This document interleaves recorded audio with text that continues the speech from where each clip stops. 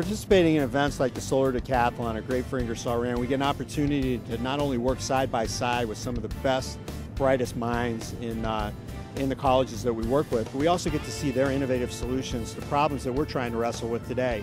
In the residential market space, Ingersoll Rand is seeing clear evidence of growth in home automation to deliver homeowner comfort and greater energy efficiency. By being able to set a set point on an energy saving schedule and being able to view it via your mobile phone or even just on your computer at the office or home, it will reduce your energy consumption by 10 to 15%. This year at the Solar Decathlon, several teams used Ingersoll Rand's Nexia Home Intelligence solution as the automation hub of their homes. The great thing about Nexia is that it's available today. Homeowners can install just a little bit or a lot. They can pick the way that they want to engage with their home today, be it security, controlling lighting, their HVAC system. And as their needs grow, as they determine new uses for the system, they can add to it later.